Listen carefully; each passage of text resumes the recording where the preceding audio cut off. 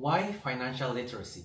Did you know that financial literacy is the #1 economic crisis in the world, which impacts more than 5 billion people across the planet? So what does financial literacy mean?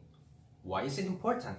Well, being financially literate means that you have the knowledge to make the right decisions for your finances. Without financial literacy, it's simply hard to save, to budget, to get rid of your debt, or to even get out of that cycle of living paycheck to paycheck.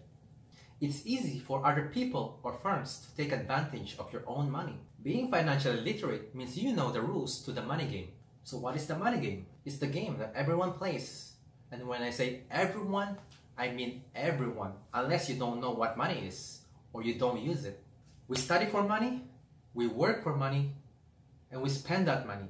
That's the game. Just like chess or any other game, if you don't know the rules, you can't win it. Just because someone is able to save $100 a month doesn't mean that he's winning the game. Someone who is earning $100,000 a year doesn't mean that he's winning against someone who is earning $50,000 a year. A person earning minimum wage may be on top of the game just because they are financially literate. So, do you want to learn the rules how to win the money game? Are you living paycheck to paycheck?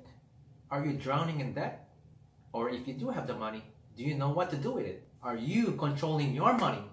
Or is money controlling your decisions in life? You see, people don't actually have money problems. In fact, money is being produced faster than people could earn. That's why there's inflation. The problem is people just don't have the right knowledge to deal with their finances efficiently.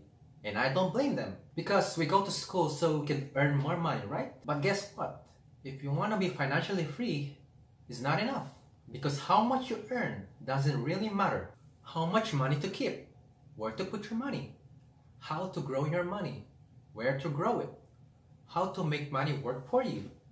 In short, how does money work? These things are the ones you need to know if you don't want to worry about your money ever again.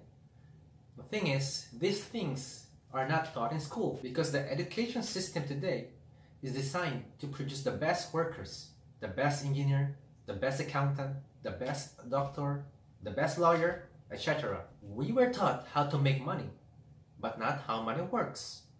They didn't teach us how to manage our own money.